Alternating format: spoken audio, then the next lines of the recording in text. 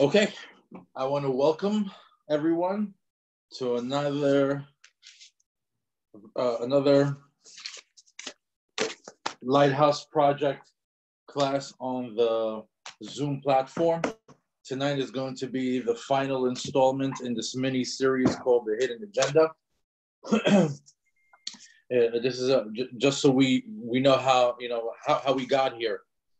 If you pay attention to the weekly Torah portion that we're reading the past few weeks, the content inside the parashiyot was just jumping at me, saying, "Hey, whatever is happening in the desert is actually happening right now. It's today's headlines." And we took a lot of time to point out, the different groups of people that we were dealing with, the different types of trials, the different types of tests, the different agendas that were being put out there, the hidden agendas. And we saw a lot of different examples. And I think we also were able to make a nice parallel between some of the current events that we're experiencing. And we're seeing, like Shlomo HaMelech said, En chadash mitachat hashamesh. There's nothing new under the sun. Everything is everything has been here before. Nothing is new. Everything is being renewed. So as we put in our last installment of this class, which is called the Scapegoat and the Sheepish masses and the Scapegoat, I'd like to first dedicate the class to the Ilui Nishmat of Menachem Mendel ben Elchanan, Devorah Figda bat Shmuel, David ben Zohara, Shmuel ben Anmuma, Yaniv ben Rina, Tzion ben Zechariah, Rav Ezra Labaton, Sarah Ita ben Shmuel, Avraham Manfredi ben Moshe, Mordechai Aaron ben Zev, and Daniel ben Juna. Also, I'd like to give some honorable mentions and some blessings. יתברך שמו של הקדוש ברוך הוא מענבל בת ג'קלין, בת חן בת ג'קלין, יהודה לב בן מנדל, and הנשי גורדצקי, be married to a זיווג הגון משורש נשמתם, במהרה. Also, הקדוש ברוך הוא שסן רפואה שלמה, תעשה בת וישנה, ישעיה יוסף בן זרי, רחל בת ציונה, יאיר בן ז'קלין, and Natalie Batsarai Menu, and also for an overall hatzlacha of health, wealth, happiness, success, and all they do, spiritual success, financial success, for Stacy Esther Bat Miriam, Guy Ben Dina, Michael Citron and family, Avraham and Yosef Sakal, Yonatan Moshe and Julie Yarimi, as well as Shalom and Eliyahu Bnei Esther. Now that we got that out of the way. Amen. Amen. Amen. Thank you. Not a problem. All right, let's get started. Amen. So in the previous classes, we zoomed in on some of the social influencers that were traveling with the Jewish people in the desert.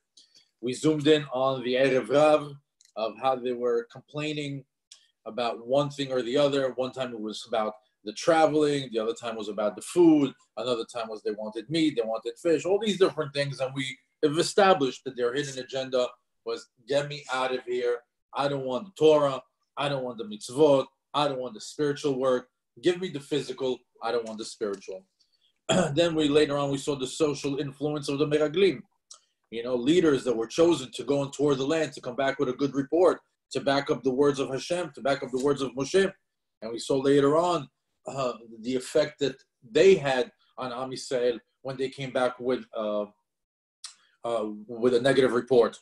And then we also zoomed into political movements within Am Yisrael. We saw that there was also Meraglim, even though they were leaders and they were individuals that went to tour the land, but in reality also they had a hidden agenda because they had such high social ranking, and they were very concerned about where they're going to fall into the ranking once they move into Eretz Yisrael. We saw that they tried to influence Am Yisrael not to go to Israel. They also, in hindsight, said, let's go back to Egypt. Still can't imagine I could even say something like that. There were additional political movements that we looked into. Korach Vadato, that we see Korach, a very high-ranking Levite, the cousin of Moshe Rabbeinu, he holds the ark, richest man in the world, has been able to achieve Ruach HaKodesh. And we see that he too was not happy with his situation, and he went ahead on a whole propaganda of trying to not only convince 250 people to go on a suicidal mission where they're going to end up dying. All of them were going to die. Only one will survive. They all accepted it. But he was also able to convince many people within Am Yisrael that he was right, and they backed him up. And they and their children and everything that belonged to him got swallowed in the ground. We were also able to highlight some other plots and subplots within these few parashiyot that begin with Ba'alotecha, Shlach Lecha, Chukat, Bala, Korach. You see that they were also able to find over there the hidden agendas and hidden alliances that we saw with Balak and Bilam. These were warring nations that didn't like each other, yet they were able to find the truce, find a common ground in order to attack who? Am Yisrael, for all the reasons that they had, which basically they saw the might of Hashem HaKadosh Baruch Hu was on the side of the Jews, that they were able to get rid of the two biggest gangsters alive at that time, the two giants of Og Melech HaBashan and Sichon Melech HaEmori, which happened to be brothers. Now that they don't have the protection of these giants, and they were killed by the Jewish nation, so they said, what's the power of these Jews? Oh, it's their mouth. They got a leader that knows how to pray. So let's bring them somebody that knows how to curse. And they brought Bilam. So we saw that they tried to even have a spiritual warfare on Am Yisrael. And when you go a little bit more into the parashiyot, we also saw examples of foiled planned sneak attacks that were unbeknownst to the Jewish people in the desert. In other words, here we have characters, we have names, we have stories, we have subplots, plots, but then we were also able to see, then we know nothing about the enemy. We don't know their face, we don't know their name, but they're still out there hiding like bandits behind the mountains, and they were ready to attack us, and Hashem crushed that mountain, and later on showed us the glory of all those body parts, which are how he protected us. And that was there also. And overall, we saw that as Jews, we're constantly dealing with internal conflicts, people that are internally in the population, people that are in leadership, people that claim one thing and really mean another, people that are high-ranking, low-ranking, middle-ranking, people that are our enemies, we know that they are our enemies, people that are not our enemies, people that are completely have a no face, anonymous. Yet we see that through it all, we were able to survive. And we saw the details of each story, and we were able to find identical tactics, identical agendas, identical motives in today's headlines. We were able to tie it in one way or another to Am Yisrael. Again, I don't want to repeat all the last three lessons, but we saw everything that's in the headlines, which is the Black Lives Matters, the Antifa, New World Order, the dark state, or the deep state, all these different things, all these different plot lines, everything that's going on. We were even able to see how people in Europe jumped in on what's happening in the United States, how we have some political movements that are for, or let's just say against the Jews, were able to jump in and get involved somehow. Everybody forming some sort of alliance, some sort of camaraderie through these situations in order to benefit one another. And again, at the end of it, when the headlines are not so, when we get past the breaking news part of it, that shock effect that we get when we first see that first video, that first headline, but we take some time, a week, 2 weeks, 3 weeks, 4 weeks, for things to unfold, things to reveal themselves, we see that some way, somehow, we were all able to see that there, somewhere along the line, it's connected to Am Yisrael, it's connected to something against the Jews, or something that has to do with the Jews, or some organizations that are just against Am Yisrael. As a matter of fact, I just want to put it out there. They just came out with the George Floyd autopsy report. I saw that. Oh my God. Unbelievable. They said he didn't die from asphyxiation. Oh my God. I mean, if you could just read that, it's absolutely amazing. That's why I said they like to sensationalize situations and headlines and videos and sell a story, because there are stories that sell. But in reality, you have to know that beneath everything that's being presented to us on the news as a truth, you have to question it, simply because the Gemara and the Zohar told us we live in Alma de Shikra. We live in the world, Olam HaSheker, the world filled with lies. There's no truth in this world except for the Torah. That's the only thing that's emet. Having said all that, I have a few questions.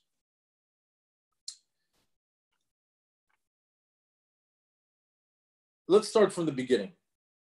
Why did the Erev Rav, the mixed multitude, which we know was a mix of, mixed multitude, meaning it was comprised with a few different types of nationalities, but the bulk of it were Amalekim, that were part of the mixed multitude that traveled with the Jewish people in the desert. Why did the Erev Rav succeed in convincing the Jewish people to side with them? Why were they convinced that going back to Egypt was better than being in the desert, on the way to Israel, led by Moshe, protected by Kadosh Baruch Hu? How could that be possible? I have another question. How did the 10 spies convince an entire nation that Israel is a bad place to inhabit? I mean, this is after Hashem has given it the royal stamp of a king, Eretz Zavat Halav Udvash, the land of milk and honey. Not only that, Moshe Rabbeinu promised them that this is going to be the land that was promised to their forefathers, and they're going to inherit it. How is it possible that the 10 spies were able to convince the entire nation not to go to Eretz Yisrael? Imagine, against Moshe's words, against Kadosh Baruch Hu's promise, God's promise, and of course, the history that's been traveling with them for years, for hundreds and hundreds of years, that one day the children of Abraham will inherit the land. Here it is. The time has come. Yet 10 people were able to convince an entire nation otherwise. Millions and millions and millions of people. The punishment that they got was, or Moshe held accountable, 600,000 between the ages of 20 to 60. Another question. How is it possible that Korach was able to convince the most elite, the most religious, the most influential holy Jews, heads of tribes, Anshe Shem, they knew the name, the Shem HaMeforesh from God. Another commentary says that they were world famous,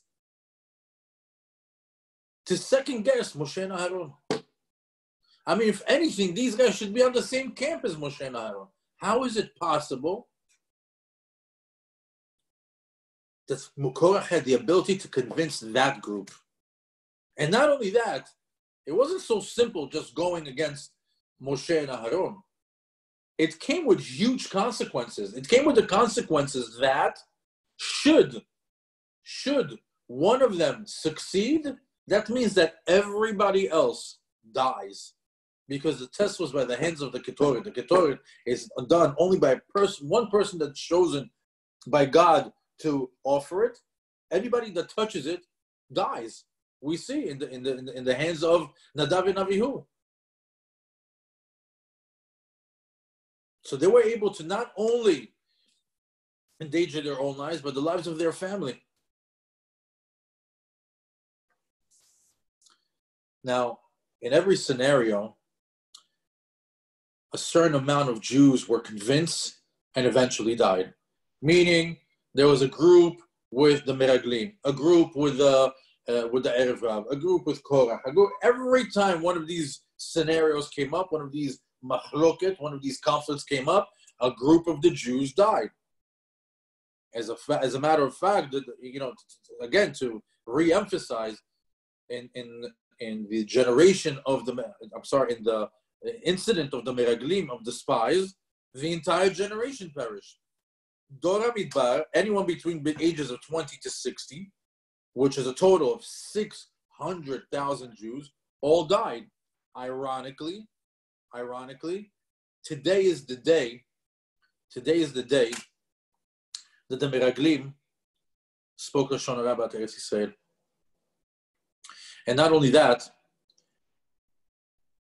every single year during the time that they were in the desert, the entire 600,000 would dig their own graves, lie in it, and go to sleep on Tisha B'Av.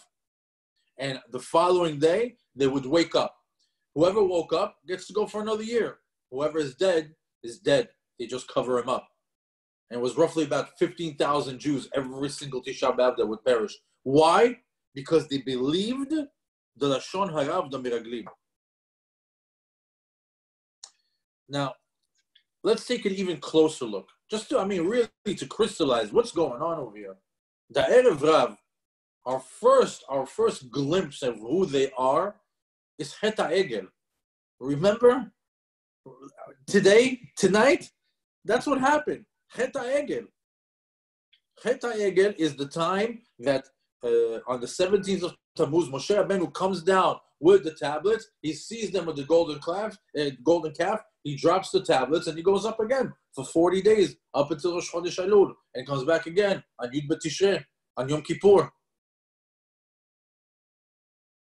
So we see that our first interaction with this group of people is that they were bad for the Jewish people. The second glimpse that we get at this Erev Rav, we see that they were the mitonenim. They were the ones that complained.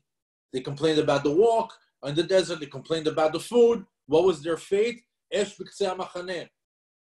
A fire consumed them at the edge of the encampment.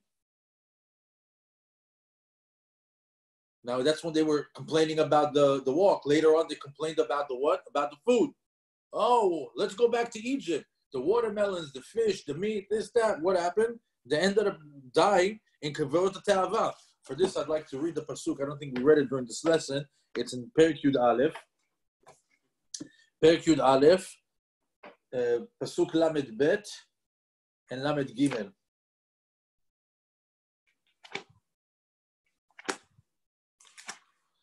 And it says over there,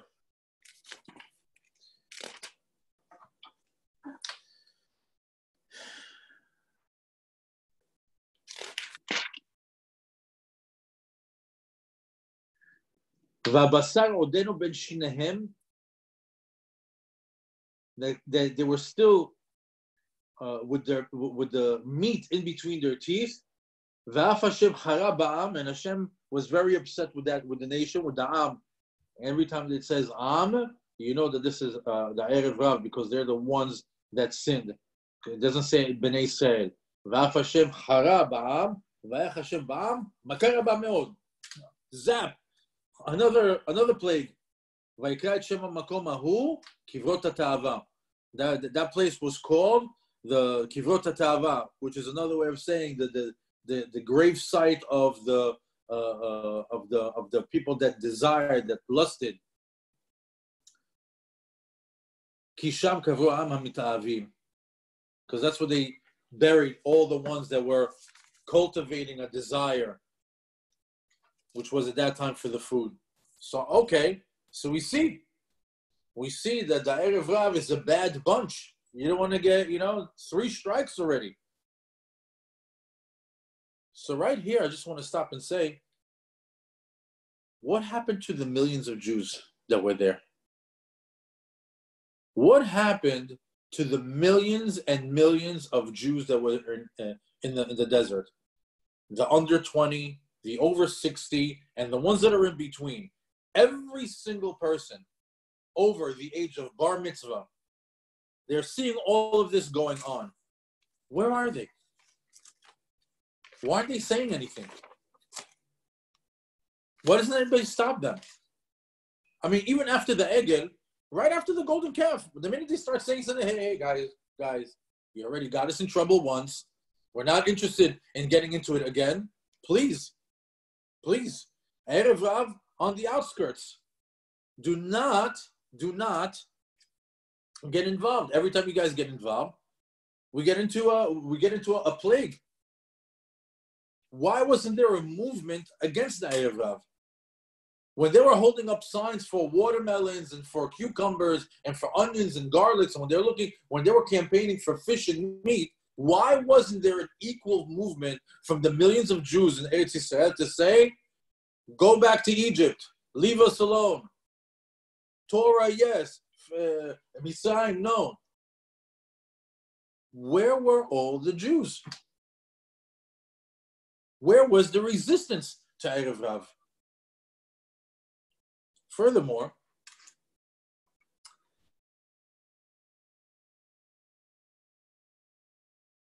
the Erev Rav, they sinned.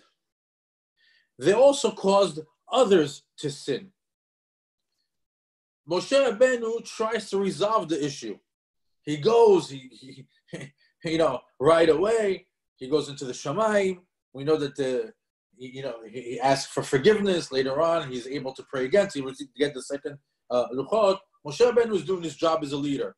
Forgive him, Hashem. Let's move forward. Let's put the past behind us. Let's concentrate on the future. The people, they got killed by the Levim, by the way. It was the only group of people that gave him a resistance. So you have to understand, you got 12 tribes, millions of people. Who comes to the rescue? The rabbis, the Levim. And by the way, this action is what gave them the honor of serving Hashem in the Mishkan and Bet HaMikdash. If it wasn't for this action, the people that would be working in Bet HaMikdash right now would be the firstborns.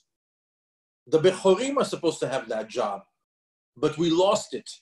It was given away to the Levim because the Levim stood up for Hashem. Levim stood up for HaKadosh Baruch Hu. Levim stood up for the honor of God and for the honor of the Torah.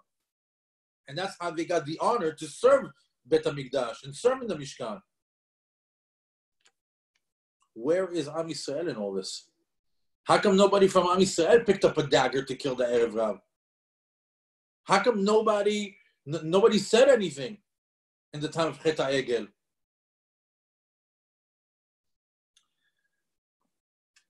Let's put that on the shelf for a second. How about, let's take a closer look at the episode of the Meraglim, of the spies. We know that all men between the age of 20 to 60 accepted Lashon Hara about Israel. Like we said, 600,000. Their fate was to die every Tisha B'Av, roughly about 15,000. Except for Yoshua ben Nun and Kalev ben Yefuneh. They're the only ones to stand up for Israel. Again, just imagine it. Just imagine it.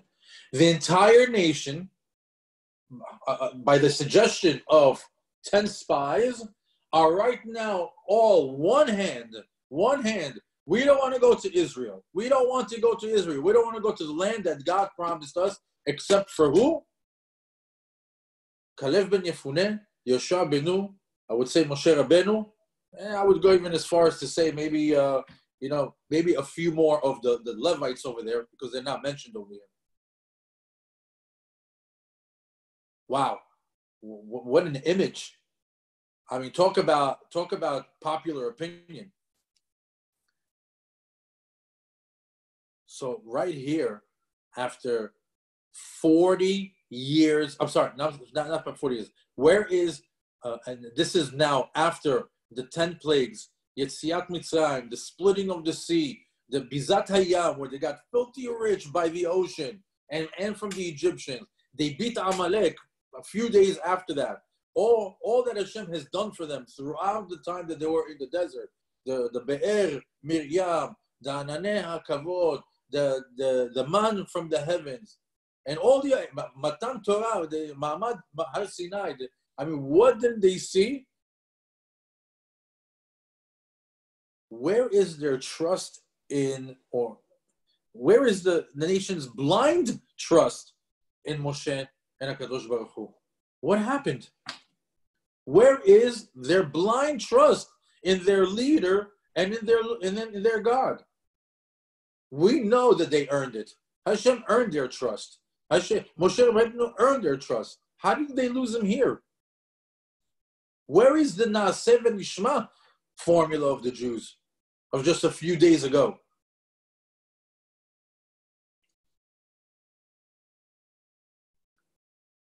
Where is the majority of the nation's faith, trust in what's going on in the desert? I mean, 10 people are able to convince a nation? Where is Am Yisrael's voice? Imagine having 10 people on the news that are able to convince millions of people in the country of America. Is it possible?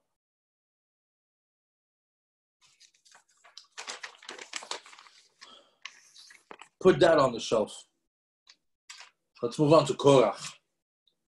We see that Korach, also with Datan, Aviram, and 250 of Nesieh Edah, Korei Moed, Anshe Shem, these big shots, these are the cream of the crop of the Jews in the desert. The elitist gang of Dor HaMidbar, which is considered Dor HaDe'ah. There was no smarter generation to ever live like that generation in the desert, all gang up on Moshe and Aharon. I mean, so smart, so holy, yet going against Moshe Rabbeinu and Aharon HaKohen, going against the word of God, it makes no sense. But what doesn't make even more sense is, where are the Jewish brothers and sisters in the desert? Where is Am Yisrael speaking up, stopping this madness? Hey, do not approach Moshe. Do not approach Aharon HaKohen. Aharon HaKohen, Ohev Shalom, Rodef Shalom. He saved my marriage. He's putting peace in the camp. Everybody loves him. He's the most beloved person in the desert. How could you even say something about him? Moshe Rabbeinu, he's proved himself time and time over again. Lay off of him. Korach, Datan, Aviram, 250 cohorts. We're doing a new march. Moshe, Aharon. Where are they? Where are the rest of the millions of Jews that were in the desert while this was happening? Why isn't Am Yisrael speaking up? Why aren't they stopping this madness? Millions of people, young and old, where are you? Where are you? And throughout everything that we've just detailed, we see that everybody was just standing back and watching tragedies unfolding in front of their eyes over and over again. And all these scenarios,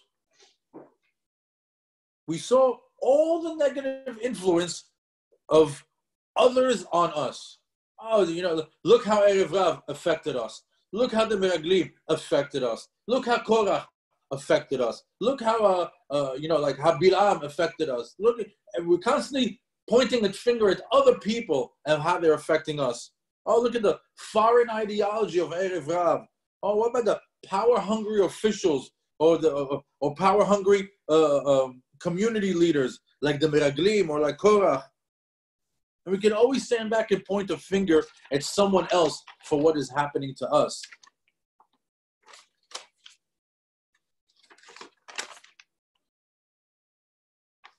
Could always blame somebody else for our troubles. But where were the majority of the Jewish nation for all these events? Where were they? Young and old, where was their voice? Where were they? The only way we could imagine it is they were just standing back, just watching, either going along with the movement silently, or just waiting to see how things pan out. Otherwise known as sheep. The sheepish mentality that groups of people sometimes get into. Let me just watch how things pan out. Well, you know what? I support what's going on with them. But from afar, without getting involved, silently. And you know, silence is admission. When you keep your mouth closed, it's like you're agreeing. And this entire time, while all these different movements, these agendas, these hidden agendas were traveling through the camp of Am Yisrael, the rest of Am Yisrael was going along with it. Either by not speaking up, or either by just sitting silently waiting for it to pan out. Chas v'shalom, am I speaking lashon hara about Am Yisrael? Never, not at all. I'm just trying to think how it could possibly be that way and how we could possibly tie it into our learning today. Because those were great people. Those were tzaddikim. We can't even judge them from the comfort of our own homes what they were going through over there. We don't even understand those Jews. They were on the highest level. They saw God. I don't think what I'm saying means that we can even understand their vantage point. They probably have, 100 different other reasons to why things happened the way that they did. Half of the things that happened in the desert were for our sake, not for theirs. But just to understand that there was a small group of people that caused a lot of trouble, and there was a large amount of the population that did nothing.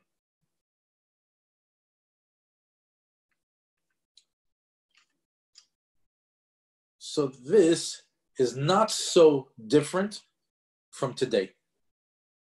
Not so different. Let's try now to match it up to what's going on in the news. We have a mixed multitude of people terrorizing the streets. We got BLM, Antifa, or run-of-the-mill thugs that are not connected to any organization. A mixed multitude of people that are right now amongst us, in the streets, living amongst us, terrorizing the world, terrorizing the United States. Why? Each one has a hidden agenda. One guy just wants to get a brand new pair of sneakers or a new Gucci belt. Another one is doing it for the justice of one thing or another. The other one's doing it for anarchy. Everybody's got a hidden message. But we're living with them. Rioting, looting, destroying property. Violence and murder is peaking right now in these lawless pockets in America. Peaking. Look what's happening in New York. I feel sad for that city. And are they being stopped? Are they being stopped? And I'm not talking about law enforcement. That's a whole other political story. Getting defunded, getting people that are in office that are holding your hands back from protecting yourself, protecting citizens. Let's not talk about that. When I say are they being stopped, I'm talking about are regular citizens stopping regular citizens? Are regular people stopping regular people from looting? Is there somebody that say, hey, don't break that window. Hey, don't rob that store. That's not right. You're not allowed to steal. Are there regular people stopping regular people from doing wrong? People would rather step back and film it. They want to get it on video. These iPhone warriors. The cop is killing a man on the floor. I'm not going to jump on the cop to stop him from murder. I'll take out my phone and I'll film it. Oh, you got this black guy coming and knocking out this white old lady. I'm not going to stop him. I'm going to film him. I got a white guy going to now, hit another black guy or whatever's going on. This racial tension that's going on over here. Doesn't matter, black or white. You see both sides of the story on the news. Are you going to stop it? Are you going to stop? Hey, leave that guy alone. Peace, don't fight. No. Let me take out my phone and let me film it. They'd rather film the robbery. They'd rather film the kid or the violence than stop it. They'd rather get it on video than stop the crime that's happening or the violation or the violence that's happening. Why? Because they'd rather watch it and not get involved. Okay, most people would rather watch it happening a few feet away from them rather than get involved. The reason for that is, once again, the sheepish masses. You have to understand that there, in the world, there are leaders and there are followers. And it's very, very evident in this world that there are leaders and are followers. I'll try to crystallize this a little bit so we can understand. The way we dress, okay? Fashion. Why am I wearing this jacket? Why is my friend wearing that shirt? Why is that girl wearing that dress and or those shoes or that pocketbook or that hairstyle? The reason why is because we have leaders, trendsetters in the fashion world that dictate which way fashion goes this year, last year, this decade, next decade. There are leaders and there are followers. In fashion, there are trendsetters. We also see an example of the sheepish masses in the way we speak. Pop culture. If you pay attention to pop culture, which is whether television, movies, or music, the words we use, the lingo we use, the way we say things is just, I heard it on TV. I saw it in a movie. I heard it in a song. Why? Because there are leaders that are going to give you that content, and as a follower, you're going to follow. Leaders and followers. There's also, in the sheepish masses, there's also a good prime example of how we think. For example, nowadays, the way we think is dictated by Hollywood. The way that, what the actors think, what people say on TV, what they say, or the programming. I mean, the way we think, maybe you don't think about it, but if you take the word television, what's television? Tell a vision. They want you to tell, they want to tell you their vision. Television is when they want to tell you their vision. And if you notice, you're not watching a show, you're watching a program. They're programming you. There's everything that you see when you go to the movies. It's amazing. You have actors that have way more followers. You have actors and you have music stars, rock stars that have more followers than the president, that have more followers than anybody that's in politics. I mean, if one singer decides to make a political comment, she's got 30, 40, 50, 100 million that will see things her way because they idolize her, because they like her, because they like her music. She's influential. She's an influencer, a social influencer. So the way we think nowadays, most of it is dictated by what the actors say, what television pushes on us, and the programming that they offer us. The way we think sometimes is dictated by the government, whether it's officials in power, whether it's lawmakers or law enforcement. I mean, they can tell you, that's the law, and you have to believe it, and you have to follow it. That's the way you think. And right now, we live in a time where a lot of things are starting to make, a lot of things make sense because laws have to make sense. They have to be just. They have to be just. They have to be right. But what about this next generation that's coming up? They've lost the way. How about 2 generations from now, 3 generations from now? Can we trust them to put things into law? We feel so unsafe with them at the moment. We have leaders that control the way we think. And then there's followers that are following their ways. Another prime example of that is religion. Religion controls the way we think. And this is where it becomes dangerous. Because if you look at the history of religion, if you look at the history of Christianity, they used the power of religion to control the masses, to control the people. And they were at that time, there wasn't, law enforcement wasn't like it is today. It wasn't because of the city, the state, the president, the law of the land. They did everything in the name of God. And you know how many people died in the name of God? Hundreds of millions of people died in the name of JC. They will go from continent to continent to say, you don't believe in our way, you don't believe in Christianity, we're going to kill you in the name of JC, because that's the way. Nowadays, we don't have that. They're a little bit more calm. They become a little more, Western civilization is modern right now. They're understanding, they're careful, they're politically correct. But not a problem. The Muslims are right there to pick up their slack in Islam. If you're not a Muslim, you're an infidel. And you die if you don't believe in Muhammad the Prophet. And you could see that today. You could see that in the news. They're not hiding it. It's getting stronger and stronger.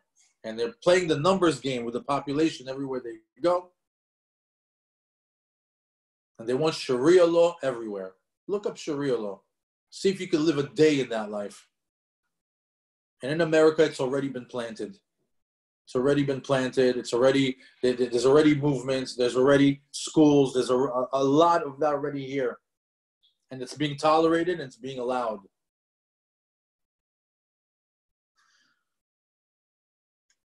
So again, I'll ask you the question.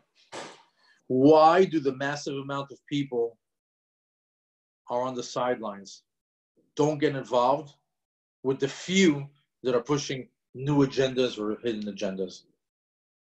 Why are the few that are rebelling against the innocent and justice? Why is it that a few people are able to go and push the world or push the country into a state of chaos, into a state of fear, yet the mass of the population, the millions and millions and millions and millions of people that are right now sitting at home in fear, not standing up and changing it and saying, no, thank you, we're not interested, take it over there. Why are we allowing this to happen? Why are we standing in the sidelines while this is happening? And the answer to that is the same answer that we gave to the Jews in the desert. Because the sheepish masses are trained, are programmed to follow, to obey, and to get daily doses of fear instilled so deep in their hearts until they freeze. Many, many people either freeze when they have a situation in front of them, flight or fight, or they just become comfortably numb. Just like we said, when somebody sees something in front of them, they have to decide, do I want to survive or do I run away? Do I fight or do I hide? But what we see in this generation society, we have another way of dealing with it, where you just become comfortably numb. We gave the example of how to cook a lobster in the previous class. How does a lobster kill itself? Well, you put a live lobster into a boiling pot of water, and it's got the technology within its body to actually bring up his body temperature to the temperature of the water. So as the water becomes 110 degrees, his body becomes 110 degrees. As the water becomes 120 degrees, his body's temperature, he can bring it up to 120 so he can survive. And so on and so forth, until he gets to 150, 160, and then he kills himself. That's how lobsters kill themselves. You become comfortably numb with your surroundings until it kills you. And we see today that people are so comfortably numb because as long as it's on TV, as long as it's on my iPhone screen, as long as it's just sadistic eye candy that I can look at it, knockouts, murders, killings, rioting, looting, as long as it's just on my TV and on my iPhone, I'm okay. I don't have to do anything. Unless it's at my doorstep, I'm not moving an inch from my couch. Now, that type of complacency is the best environment for anarchy and rogue movements. When you have people that are just sitting back and just watching the show and doing nothing about it, it allows for these, it's a good breeding ground for what's going on in society today. Because fear has always been the best weapon to control the masses. I saw this online the other day. It says fear stands for false evidence appearing real. When you have false evidence appearing real, that creates fear. And that is so true today. And throughout history, from the beginning of time, and Jews in the desert, to the unrest in the world today, people are scared. People are drowning in fear, and all they want to do is stay safe. All they want to do is stay safe, while the sludge of society is on our TV screens and social media streams, changing the morale and the morality of the world.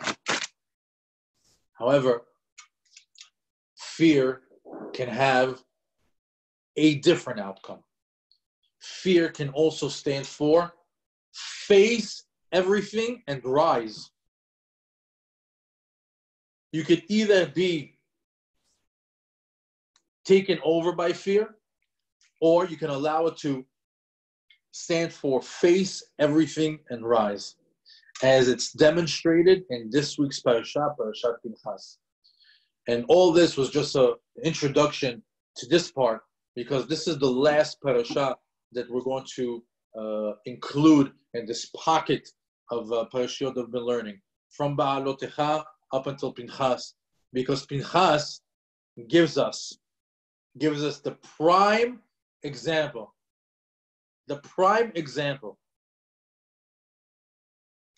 of what's the solution to the time that we live in. Let me give you some details about the parasha.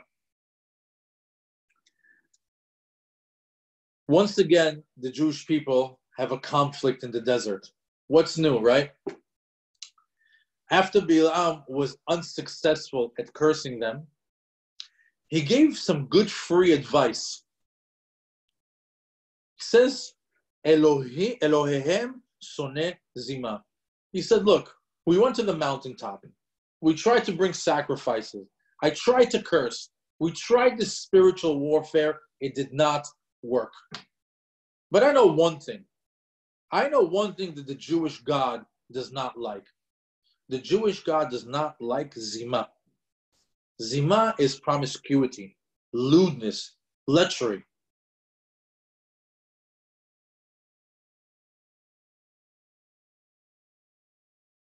So what did they do? The king of Midian sent out a plan. He opened up a portable pop-up shopping mall in the middle of the desert. And as the Jews are crossing by this shopping mall, they have these old ladies coming out with trinkets at a really good price. And the Jews, we love to shop. They come, oh, this is beautiful. What's the price? Oh, amazing. That's a great price. They tell them, yeah, if you like what you see here, I have a huge showcase in my tent with a lot more selection. And if you buy a few things, I'll give you a discount. So I'm saying, sounds good. I can get something for my daughter, something for my wife, something for my mother. They go into the tent, and now the 60-year-old that was luring them in to take a look at some trinkets at a good price, turns out to be an 18-year-old bombshell. One of the most beautiful girls of Midian were brought to be in the tent to seduce the Jewish people. And they start to talk, and things carry on, and They convinced them to drink wine. The wine caused them to get drunk and hungry. They convinced them to eat now that they haven't eaten in so long anything except for the man. And then when they got to the point of the zima, the girl told them, I'll be with you, but first you have to worship my avodah zarah. First you have to go and defecate in front of Baal Peor, of this deity. And they did it. Once again, the Jews fall for a plot, for a ploy, with a hidden agenda of the trinkets later on to avodah zarah of Baal Peor. And part of this story is that the king of Midian sends his daughter, the princess of Midian, Kozbi Batsur. He sends his own daughter to find Jewish royalty and to make them sin. She was in search of Moshe Rabbeinu. On the way to Moshe Rabbeinu, she bumps into Zimri ben Salu. He's the head of the tribe of Shevet Shimon. They say he was about 250 years old. He tells her, I'm older than Moshe. I'm just as important. Look at all the people behind me. These are all my people. I'm the leader.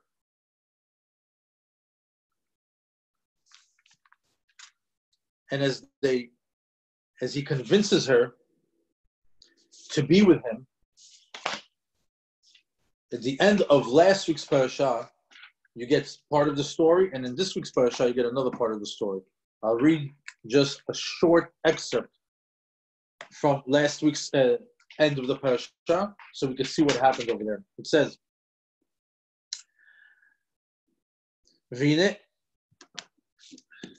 והנה איש מבני ישראל בא ויקב אל אחיו אל המדיינית לעיני משה ולעיני כל עדת בני ישראל. So Zimri comes to Moshe Rabbeinu and says, I want to be with this woman. He says, you can't, she's not Jewish. He tells her, your wife is not Jewish. He says, why is it okay for you and not okay for me? Not only that, he says that there's a halakha. There's a halakha that you can't be with a goya. And this halakha escaped Moshe Rabbeinu at that moment. And then we see Vayar Pinchas ben Elazar ben Aaron HaKohen Vayakom mitoch ha'eda v'ikach romach be'ado. All of a sudden we see one person in all of Am Yisrael. While all this is happening, once again, another revolution against Moshe Rabbeinu, another revolution against the Torah, another incident against the Torah and HaKadosh Baruch Hu. Anybody standing up? No. Everybody's just standing there, watching Zimri, except for one. Vaya Pinchas ben Elazar ben Aaron HaKohen, Vayakom mitoch ha'eda v'ikach romach be'yado. He saw that they are conspiring right now, and he sees what's happening. The deeper story is that they were having relations in the middle of the crowd. As a matter of fact, Pinchas, when he saw this, when he says "Vayakom mitoch ha'eda," what's the Eda? Eda was the group of people. Pinchas got up from the sheepish masses that everybody's following. And he says, and he went and he put a romach, which is like a javelin, underneath his jacket. And he goes into the tent while everybody's standing on line. You know, there's a line over here.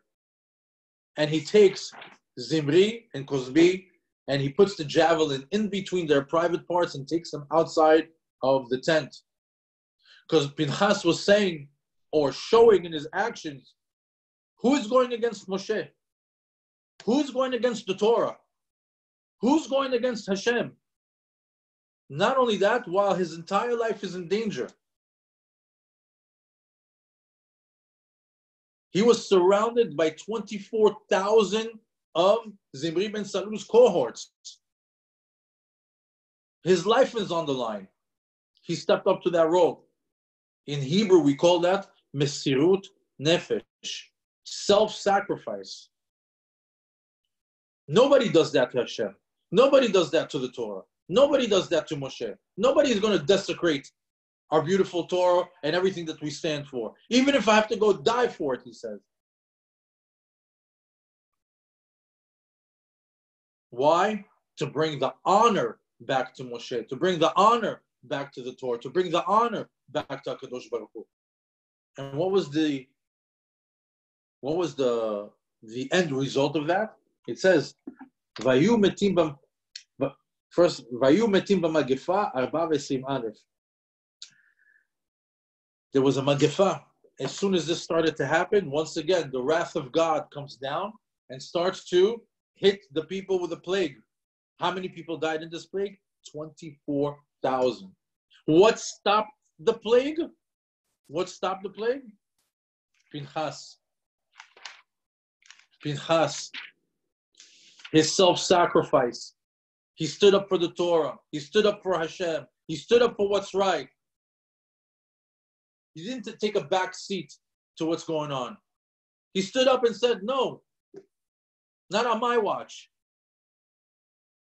He got rid of the problem and he stopped the plague. Now, when I saw the words, and it stopped the plague, I right away said to myself, I need that. We need that. The whole world needs to activate the stopping of the plague. V'ne'etzra ha'magefa. How do we stop the plague? Well, here it is. We've been given the formula. It's right here in this week's parasha. It's spelled out for us. No gematriot, no numerical value, no hidden messages, no midrashim. V'ne'etzra magefa. How? The self-sacrifice, the mesirut nefesh of Pinchas.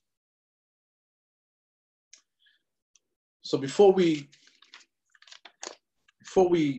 crystallize this a little bit more, we see that for the past few weeks we've extracted many lessons from Parashat HaShavua. We've again many examples of different enemies, internal enemies living amongst us, or living amongst the population, enemies in leadership with misguided motives and personal agendas. And we've even seen foreign nations plan to attack Am Yisrael, and each one had their own reasoning to justify their motives. Am Yisrael has always been a scapegoat. When things don't go right, blame the Jews. We've always been the default reasoning for the shortcomings or lack of success of other nations. It's always convenient to pick on the weak Jew. And any lack of personal success can be pointed out to the one who got there and blamed them for your troubles. How did he get there? How did he get that position? How did he get that money? Oh, he took it. It belongs to me. God forbid that they should think that he earned it and they put the time and effort into it. And he's invested in it, and his family's invested, and we're all invested in each other's success. But the person right next to you just wants it to be handed over to him. Like we said. And when the sheepish masses are okay with attacking the scapegoat, we see that it's always been the problem throughout the ages. It's been the Jews' problem throughout the ages. Like it says, like we say in the Haggadah, Shebechol dor vador omdim alenu lechalotenu. Every single generation, there's a group of people that get up and want to destroy us. V'akadosh baruch hu matzilenu miyadam. We know how the story ends. God always saves us in the end. There's always going to be a villain. There's always going to be a movement. There's always going to be a dictator. There's always going to be a nut job that decided that the problem in the world is the Jew. And we go through anti-Semitism, and we go through through riots, we go through looting, we go through threats, we go through all these different things that are going on in the world. And in the end, Hashem saves us from their hands. Pinchas comes and breaks the trend. Pinchas comes and he stands up for the emet. Vaikanel Hashem. Vaikanel Hashem meaning he stood up for God, stood up for the truth, showing us that all the leaders that failed, all the leaders that failed you, all the leaders that the leaders of the failed movements, the Meraglim, the Nesi'im, the Korach, the Erev Rav, all these people that came up in society and told you, follow us, we're the right way, and you followed and you died because of them, he's coming to show us they all failed. Why? Because you were sheep. You just followed somebody else. You followed the masses. You followed you followed movements. You followed the latest trend in politics, in the desert, or in life. Pinchas comes and teaches us what? Be individuals. Be an individual. Be a Moshe. Be a Yoshua ben Nun. Be a Kalev ben Yefuneh. Be an individual.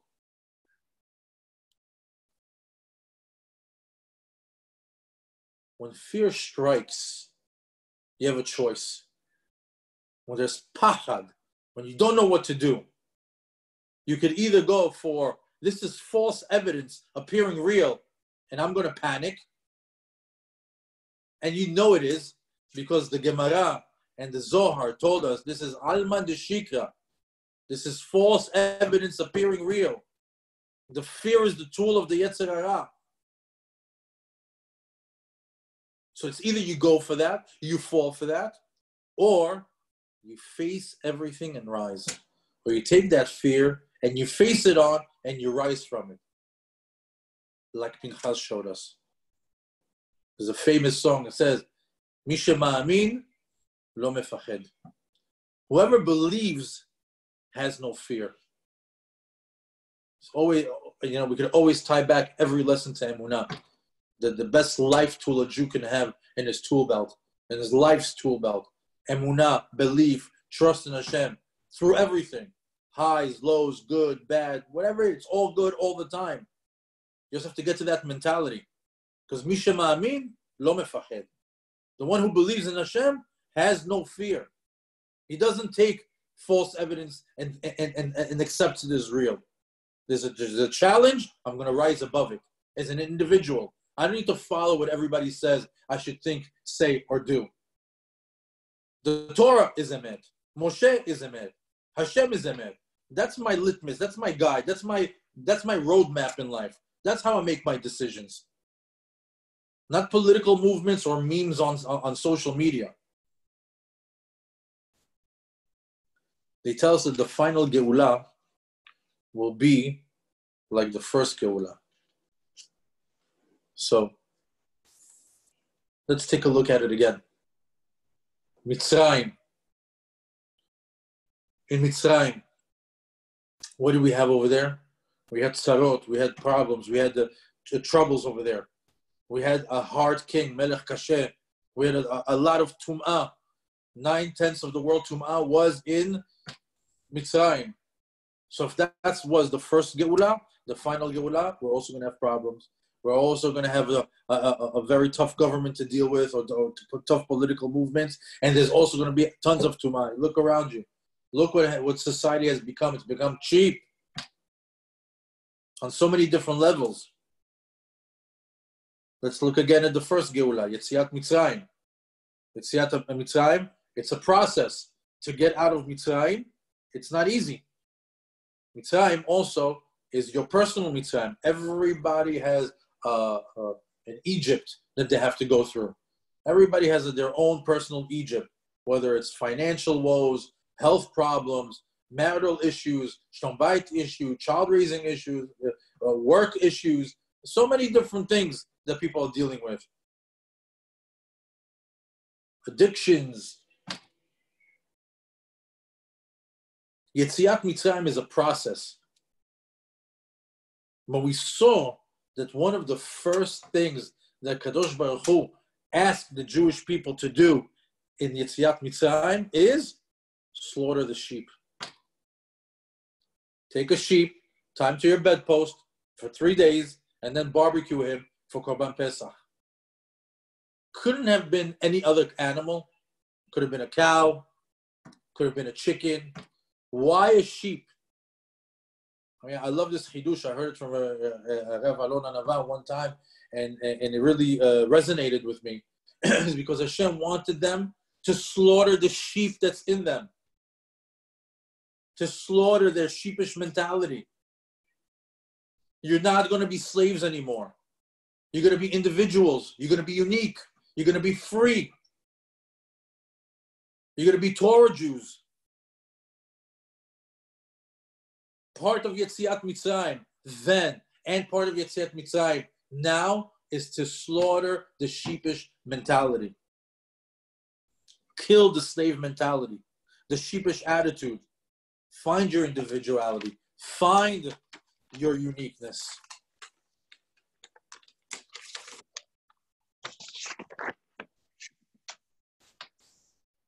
Now, nobody's asking you to save the world.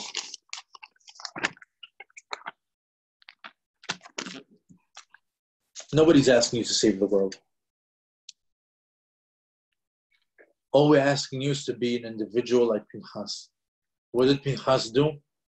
He brought back the honor to Hashem. Bring back the honor to the Torah. Bring back the honor to Am Yisrael. How? Do your part. Do your part. Bring the honor back to Hashem in your home.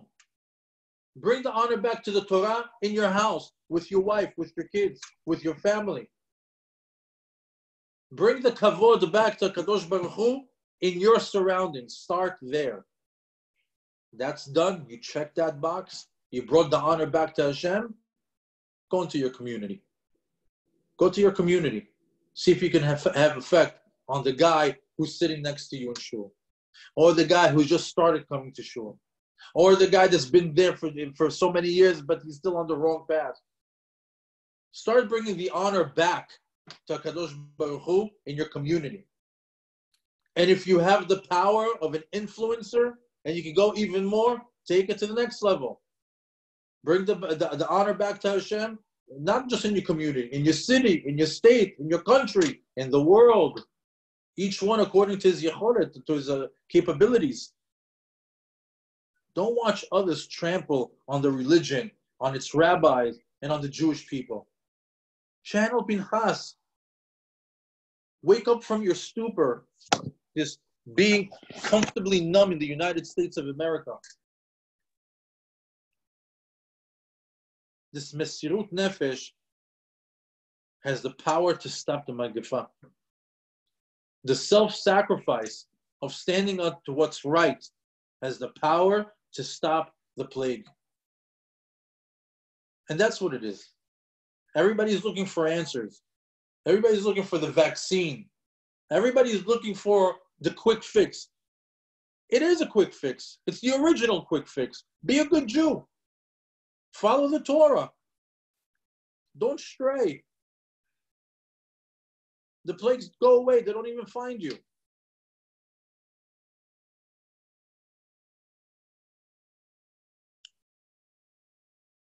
The Mesirut Nefesh, the self-sacrifice of standing up for Hashem and the Torah and its leaders is the first step, to not being part of the sheepish masses. And it's the first step to not fall into that scapegoat mentality. Oh, it's always like this. God will save us. Yes, He will. But we can't rely on miracles. You have to step up into that role of a light unto the nations. We don't start wars. We finish them. But at the same time, it's not the time to just cower down and let everybody do what they want to do, say what they want to say. It's time to develop our Jewish identity in our homes, with our children, with our family, with our communities, and stop being a carbon copy of the goy that's on your cell phone. We study them all day long. All day long, we're looking at them. What are they doing? What are they wearing? What are they eating? What are they saying? What are they doing? Then we take off the screen, and that's it. We're programmed. If we spend that same amount of time burying our head in the Torah learning, then you'll come out of Pinchas. You'll come out of Moshe. You'll come out of Yoshua Binu and Kalev ben Yefuneh. You are a product of your choices. I'd like to conclude with one final thought. With all we have going on as Jews, and we have a track record of superheroes, the way we defy extinction and endless enemies,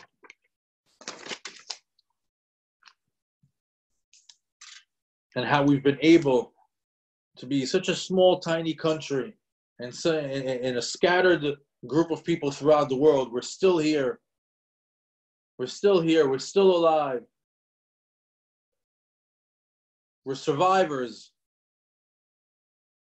I discovered in this lesson that the two weakest points of the Jewish people, our kryptonite, what makes us lose, are two things: lack of unity, division makes us lose, and number two, zima, lewdness, improper relations, promiscuity. Those are two things that will be the end of us. When we're not united, when there's division in Jews in the diaspora or Jews and in Eretz Yisrael, that's strike one. And the other thing is, Elohem soneh zima.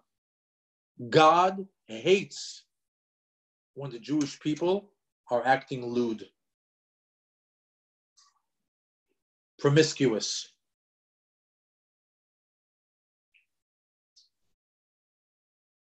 So we know that the Jews win when we have unity, when we have achdut, when we have simcha, when we believe in the Torah, when we perform the Torah. That's what achdut, simcha, Torah. Those three things guaranteed we're winners. But we just discovered that when there's division, lack of unity, and zima, we lose. So let's zoom super wide angle. Let's take a wide angle picture, or a super wide angle view at the big picture. Right now, today, Yud Zayin B'Tammuz,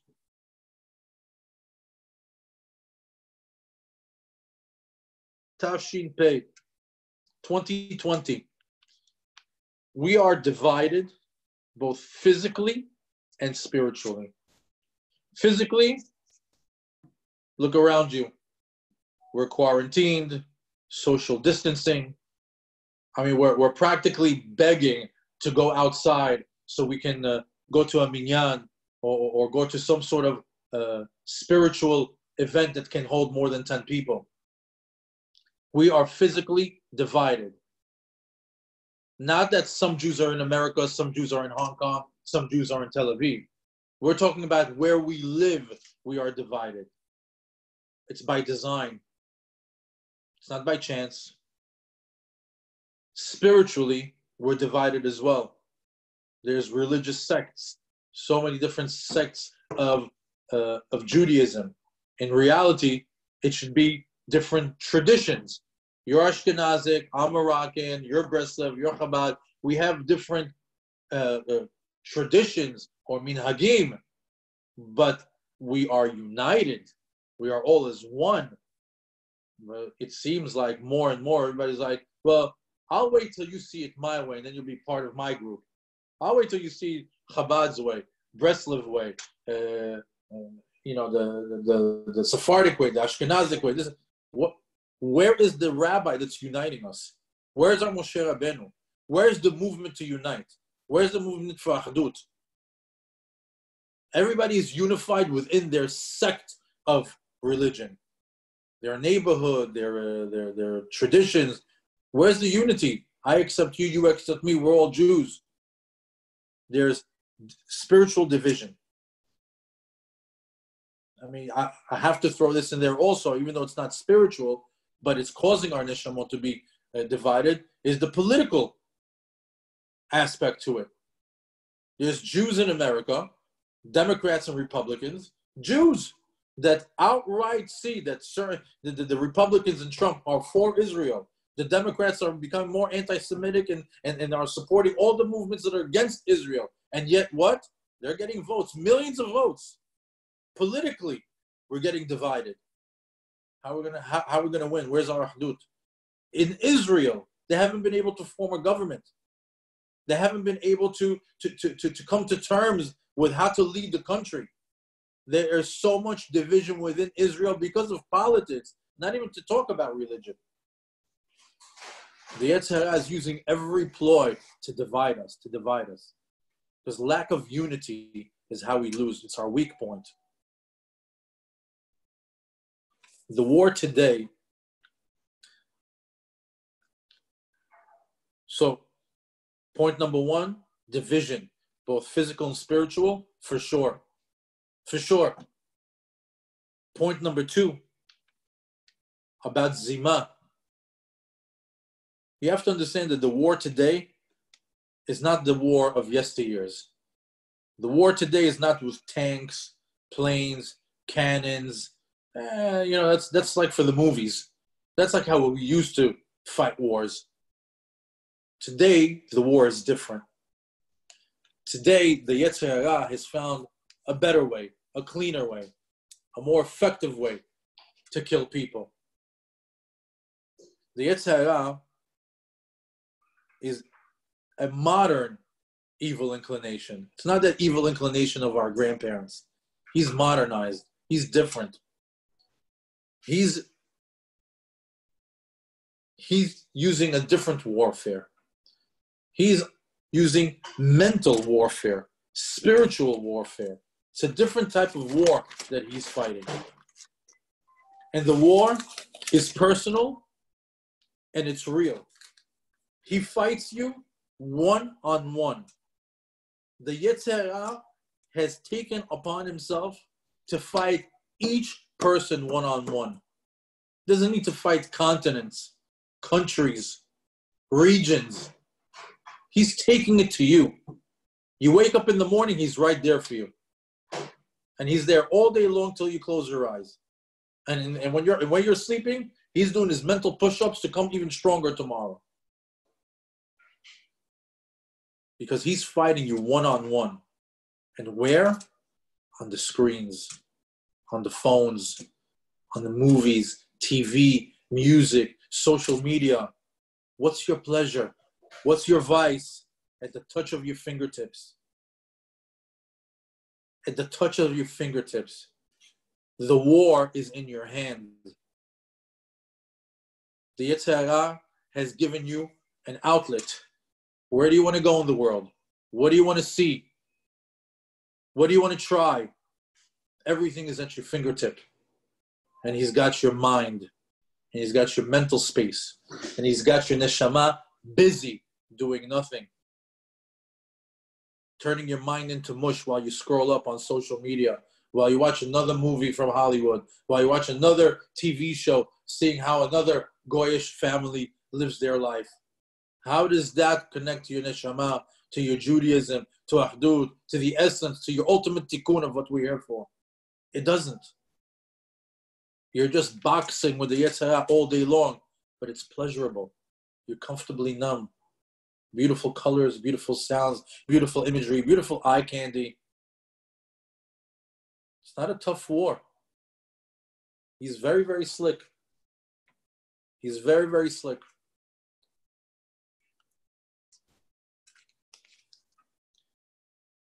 See, nowadays, again, we said that when we are divided and when we have Zima, so he says, no problem. We have social distancing.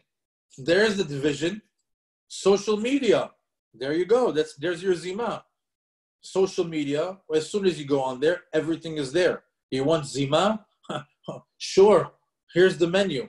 You want to see Lashon Hara? Not a problem. How many people talk about how many other people? They just post. Millions of people see. Thousands of people see. The Lashon Hara that's out there rampant in social media, it's incredible. The sin'ah, the hatred, the language. God forbid you should see something in a different way other than the other person on the other side. Boy, do they let you hear it. Why? Because everybody's an iPhone warrior. Behind that screen, behind that phone, they're big shots. They're not scared to say anything. Because as long as it's not in my front door, as long as it's just on my TV screen, I'm comfortable on the couch, I'm going to be part of the sheepish masses. The social media helps you not protect your eyes. Helps you not learn Torah. The Yetzer Hara knows what it's like to pick up the phone and get sucked into it for a half hour at a time, 20 minutes at a time. Go look at your screen time at the end of the day. That report is scary. 6 hours on your screen, 8 hours on your screen. It's scary. How much of it was Torah? How much of it was Torah? Be real with yourself when you answer that. Now, this portal for foreign ideology, as we sit there and we study the Gentile world for entertainment, strictly for entertainment. We're so curious about their sports, about their shows, about their fashions, about their politics. As our standards get lower and lower day by day, especially now since the country took a turn for the worse, we're able to see violence like nothing. We can see people get knocked out like it's nothing. Back in the days, if you saw a fight on the street, you would freeze. You would talk about it for months. Nowadays, there's at least 10, 20, 30, 40 videos of fresh knockouts, whether it's young people, whether it's a racial thing, whether it's just random acts of violence. Our eyes today see things that 100 generations combined will never see. 100 generations combined will never see what we see in a day on social media. We became a generation of iPhone addicts and iPhone warriors. That doesn't say much. And all this is in the comfort of our own homes. Whether you like it or not, you're a sheep. I'm a sheep. We're all a sheep. One way or another. If it's the way we dress, the way we think, the way we act, the way we talk, the way we behave. This whole lesson has come to an end with one prime example of what's the call to action.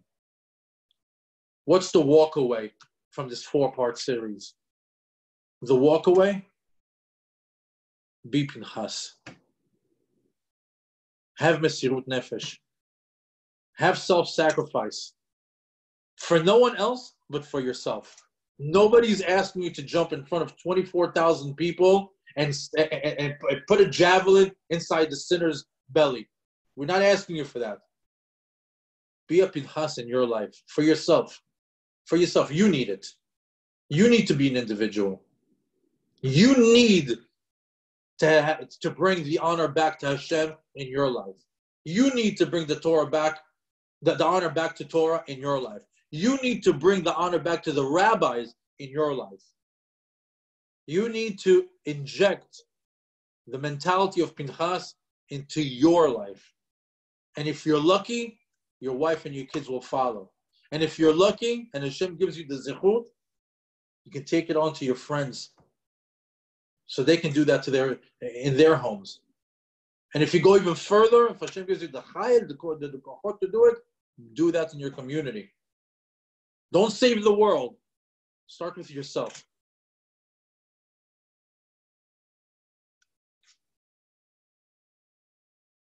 Don't wait for your neighbors and don't wait for your leaders to take you there. The neighbors are the Erev Rav. The leaders, all of them are borderline questionable. You have to take your life into your own hands and do what's right according to the one thing that's emet in this world, the Torah.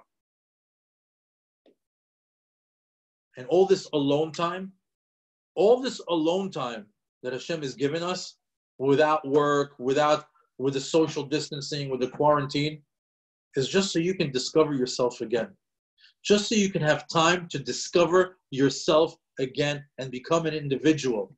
Not to be around the masses, not to be around your community, not to be around your friends. Be by yourself a little bit. Think about yourself a little bit. Think about the Torah a little bit. In Hebrew, quarantine is called bidud. If you take the numerical value of the word bidud, you take the bet yud, that's 12, dalet vav dalet is another 14, altogether is 26. Quarantine, bidud, is gematria 26. Why do you have to go be quarantined on your own? In order to get to know 26, Yud-Ke Vav-Ke. In order for you to start forming a relationship with Kadosh Baruch Hu.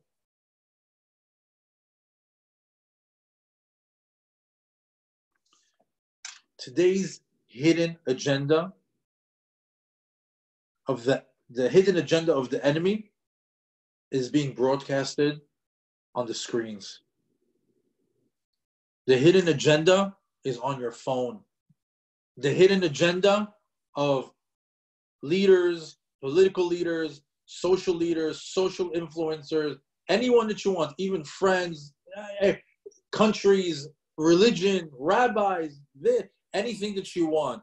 Everybody's got their hidden agenda, and it's on your screen. And we are becoming zombies, tapping into their truths. Not our truth, their truths. Our truth is one truth, is the Emet, it's the Torah. Use it as a GPS. Wake up in the morning, where am I going? What am I going to do? Not a problem. Hold the book, open up the pages. Whatever the pages tell you to go and do, that's what you do. Not your cell phone, not your GPS, not your friends, not your leaders, not your community leaders, not your country leaders. We don't know anymore. Who's on what side? We learned that from Korach. We learned that from the Erev Rav. We learned that from the Meraglim. We learned that from all these. We don't know who the enemy is anymore. What's real, what's not real. True is not true. The only guide, the only GPS, the only beacon is the Torah. We've proven so many hidden agendas on this series from so many different channels to bring us to one conclusion.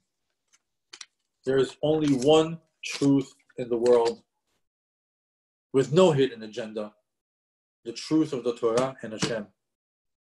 The more you align yourself and the more you align your days and time with it, with the only truth in this world, the more you will live a real life and a fulfilled life. Even in the midst of all this evil and lies and craziness going on, you can still have a meaningful and real experience and a fulfilled life, even during these hard times. Sometimes we have to step back. Sometimes you have to step back and just understand that the Jewish journey is a special one. We don't have the same journey as everybody else. We're a tiny fraction of the world's population, less than 1%. We're a special operations team sent from HaKadosh Baruch Hu into this world to make a tikkun olam. Nobody in this world has that duty. Nobody's waking up in the morning with the responsibility of fixing the world. We are. But many of us as Jews have abandoned the mission and are now just watching how the other world lives and completely confused. I'm Jewish, but I act like a goy, think like a goy, behave like a goy. Am I a goy? Am I not a goy? If it wasn't for Shabbat, if it wasn't for my Brit Milah, I don't know. I don't know where I would be and what it would be. I don't know.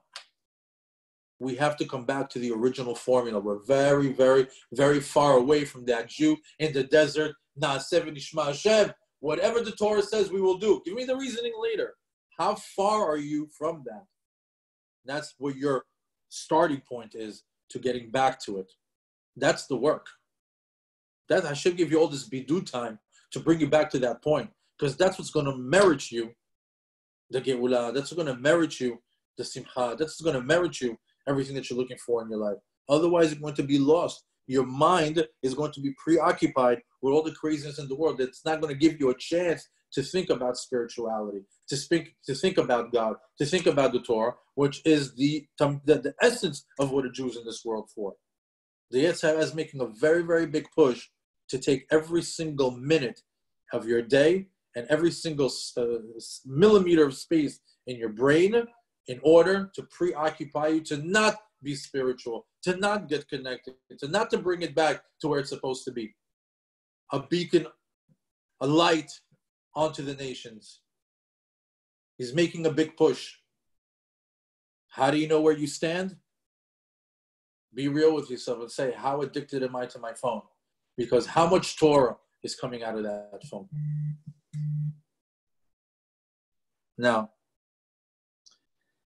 the Jewish journey is a special one, and we are reaching very, very challenging stages in this journey.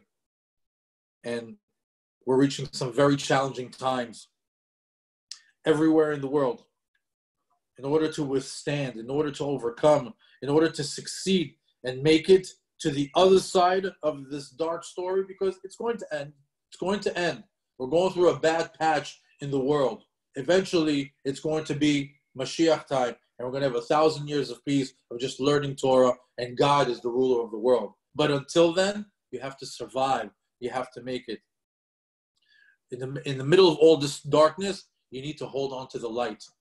And that's why the Torah is called in the Zohar, Oraita. Oraita coming from the word Or, light. In the darkness, you hold on to the light.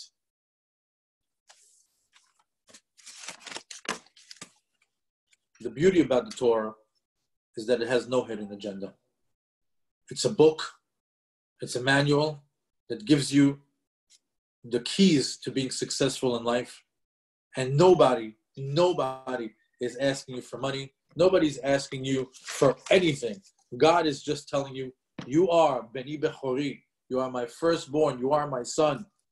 Here are 613 ways to connect with me. 613 ways to get it right so you can merit Chaim Nitzchim, eternal life.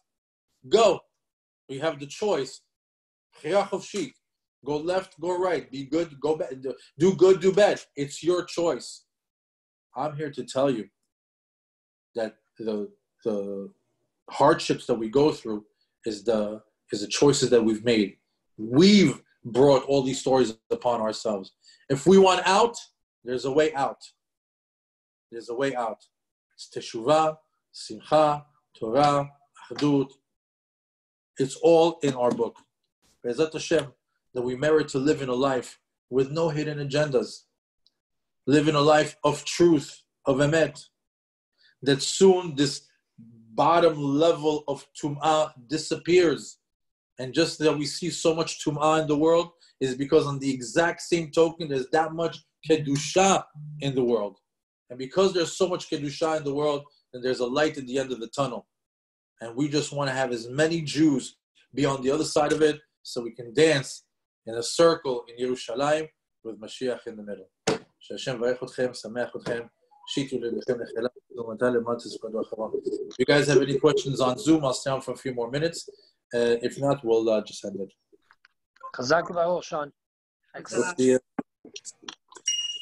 Could you go over your acronym for fear again, if you don't mind? Sure. So fear has two different meanings. It could be false evidence appearing real, or it could be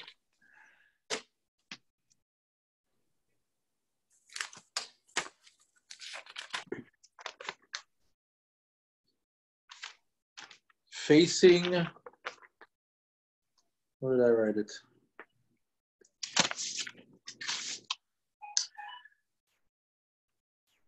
Face everything and rise. Either or. Thank you. You said some very nice things tonight. I appreciate it. No, thank you for tuning in. I really appreciate you. Baruch Hashem.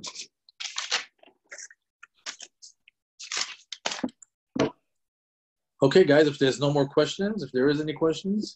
It's so, I mean, it's earth shaking. I can't even explain this to you. It's how I feel after this. It's, my whole gut is like turning.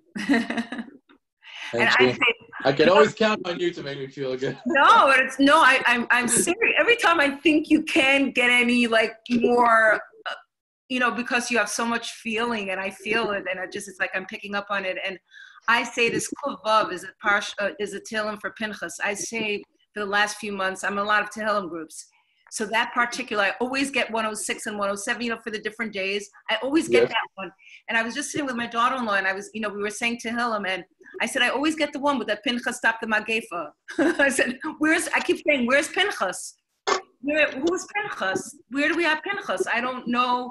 Like you said, our leaders, we don't have leaders. We don't have anybody to kind of lead us. It's so difficult because we don't have that. That's why you have to do it for yourself. That's why you have to be up in. That's what jumped out at me when I was seeing all these things going on, and then later on, I mean, really, I didn't know how the series was going to end. But when I zoomed into the whole Pinchas story, I was like, there's the answer. Everybody's thinking about the same thing. Stop the Magefa, and it's so real, the message that's over there. That's why it's so beautiful. The Torah is timeless, and it's completely irrelevant to what's going on today. And I think also, there's a lot of, I listen to a lot of rabbis because I enjoy listening to Torah. And lately, I've heard so many rabbis going against so many other rabbis, I just don't know what to do anymore. People coming out with lists of non-kosher rabbis. I'm like, I look at these, I'm like, what do you mean? I listened to 3 of these guys. You go to this other guy, you're listening to him on, you go listen to some rabbis in Israel. They're giving a beautiful lecture, love the Torah. I'm starting to fly. Here we go. And all of a sudden, starting to call each other's names, and then starting to insult one another. I'm like, what's going on? The rabbi world is starting to fall apart too. What's this lashon hara on one another? What am I supposed to do? I love his Torah; it's good Torah, but now he's not acting correctly. What do I do? And when I ask rabbis, I tell them, okay, what do I do? There's all these rabbis that are good rabbis, holy rabbis, but I see them talking lashon hara about one another. Everybody's telling me the same exact thing. Don't get involved. It's not your beef. It's not your problem. What you want to do is you want to take the Torah and all the psolet, leave it behind. Everything that is not connected to the Torah, disregard it. Or if not, go and try to find. How do we unite, Sharon? How do we unite? Nobody's united now. We're falling. We're not united. That's the whole thing. It's not for you to do the entire job. All you have to do is do you and your family and all the people that you have to reach over, and that's it. Eventually, all these pockets of united Jews will unite, but it has to start at home. Eventually, we'll piece the puzzle together. Sean, I just want to bring up something. I mean, if you listen to what's been going on this entire time in the desert, where they witness God in a form that we will never, until Mashiach comes, have these miracles seen and have Hashem with us in 40 years, providing us with man and water in the most impossible conditions. Yet, one of the things that we keep seeing in the last parashot and the entire time that they're in the deserts, which are highlighted, is the sins that they're doing, right? And they're sinning. And we question ourselves here in 2020 saying, if we were there, we would never do that because we see Hashem and everything he does and he's right there. But I think that one of the things that we can pull from this is that no matter how much the presence of Hashem is, and no matter how much Hashem shows the world that he's the creator and he's in charge of everything, I guess going back to what you said yesterday, that you have that freedom of choice or speech or whatever, you always see that no matter how good it can be with Hashem in our life, you still have resistance. You still have people that don't believe, and you still have people that create these scenarios. So it comes back to our days today when we don't have any of these things to see or to live by, or man or Shekhinah or Bet HaMikdash or anything else. Even harder for us. So, yes, because we feel that, again, from the comfort of our home, sitting on the couch, on Zoom, we could say that how could the generation of the desert do such a thing? Meanwhile, they were one of the holiest generations ever. Dor HaDe'ah, the smartest one. They saw God. They saw the real miracles. They saw everything.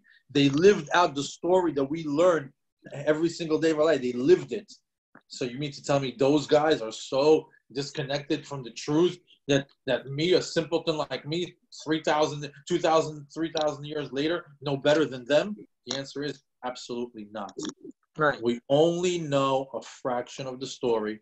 We only know, not a fraction of the story, like something is hidden from us. We don't understand fully. The type of Torah that we understand is on a very minute level. They say when Mashiach comes, the Torah that we learn today is going to be like child's play, because it's going to get opened up for us, and we're really going to see what's hidden behind the hidden, the truth behind the truth, like things that are going to be revealed to us. But I heard one explanation, one chidush, that really crystallized it for me to understand it better. A lot of the things that are happening over there, it's not for them. It's not for them. Meaning, they knew better. They knew not to do those things. But the reason why they did it, especially that generation, is because it needed to be an example for the generations to come. I'll give you two examples. One, a long example, and then a short one. One is going to be about the Egel, one is going to be about Shabbat. So you mean to tell me that the generation that saw the 10 plagues, splitting of the sea, that had all the money in the world, that was healthy, that saw Hashem in the Shamayim, Ze Eli ve'anvehu, they pointed out to the Merkava, that they heard the voice of God on Har Sinai, that had Moshe Rabbeinu as a leader, Aharon HaKohen as Kohen Gadol. That generation created a golden calf, a statue made out of gold, and says, "You're my God." They know that golden calf is not a God. They know. They know it doesn't move, doesn't talk, has zero powers. And even if it has any powers, it's just powers from Kishuv. And not only that, which basically means that it's black magic, and black magic is just the power of Tum'ah. And all the powers in all the world all come from Hashem and Od Milvado. The good powers and the negative powers, it's all God. You're worshiping the sun. You're worshiping God. God created the sun. You're worshiping a Getchka. Where does it get its black power from? It gets it from a Kadosh Baruch Hu, from the other side, from the Tumah that's available in the world. And Od Milvado, it's all from God. So how could you possibly worship a golden calf? So the beautiful lesson over there is this.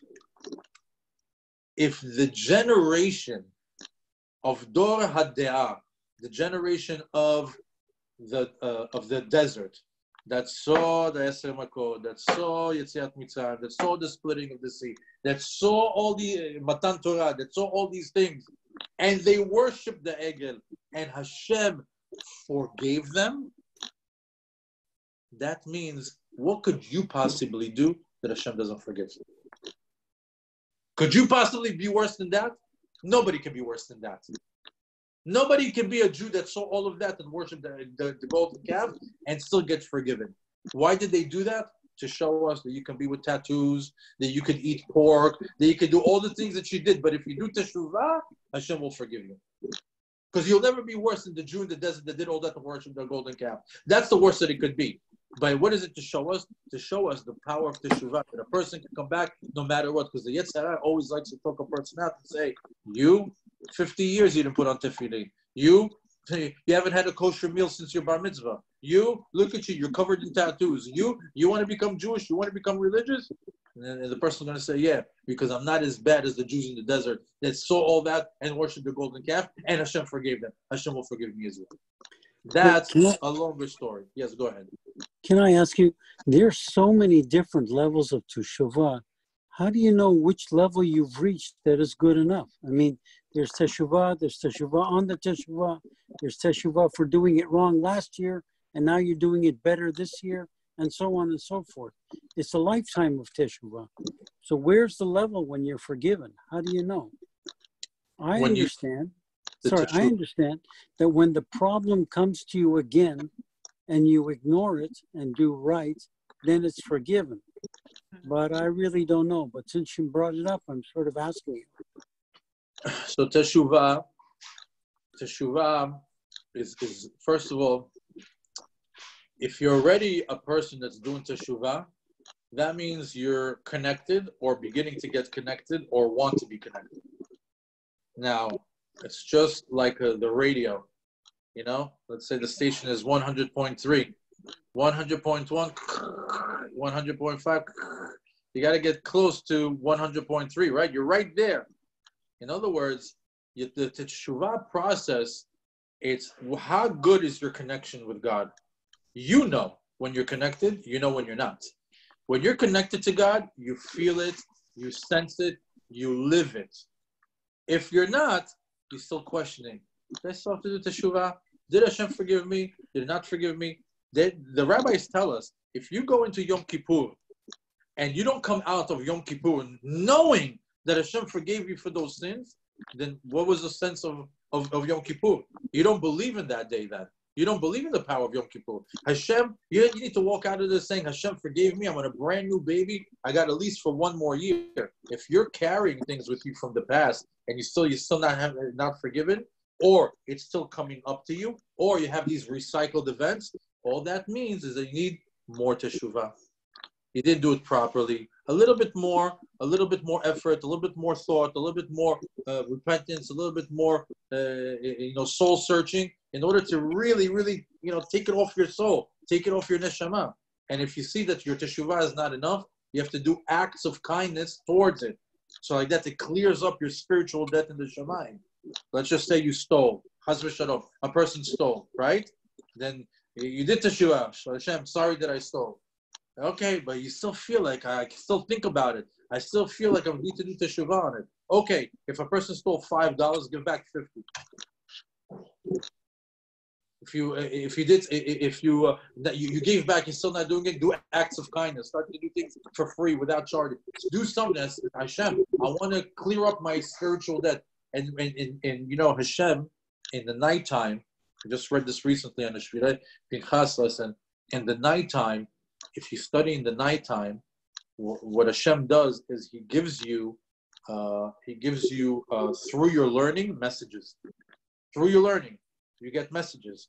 You'll read something that will spark something in your mind and in your heart, and you'll understand that it's connected to your teshuvah. Something will come up, a subject matter or this, and you'll see that Hashem is talking to you. Not like He spoke to you like to Moshe Rabbeinu face to face, with words, but you'll get messages. You just have to pick up your spiritual antenna and be able to pick up these signals that Hashem is giving to you, and little by little get cleared up. I'll give you one example from my teshuvah process. I had many, many things that I needed to make teshuvah for, and I also didn't know, when do I stop? When have I made enough teshuvah about this one thing?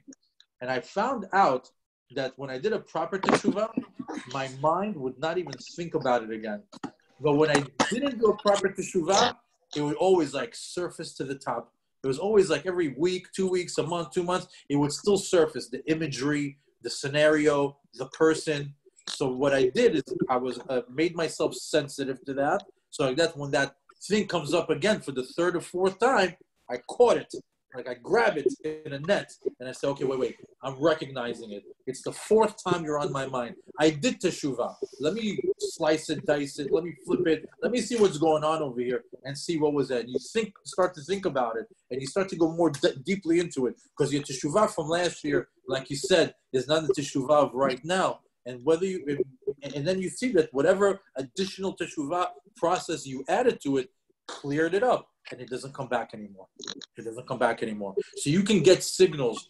If it comes back up, catch it, deal with it yourself, or in your nighttime, in your Torah learning, it'll come up with new messages. And just always be sensitive to think that you're connected and Hashem is speaking to you. How? Through your learning. What about non-Torah learning, like Tikkun HaKlali, Tikkun Chatzot? Does it have to always be Torah, or not necessarily? That is Torah. What? That is Torah. Tikkun HaKlali is Torah. Those are 10 chapters of Tehillim.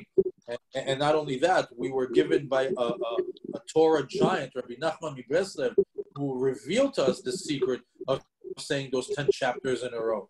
Tikkun Chatzot is brought down in Masechet Brachot.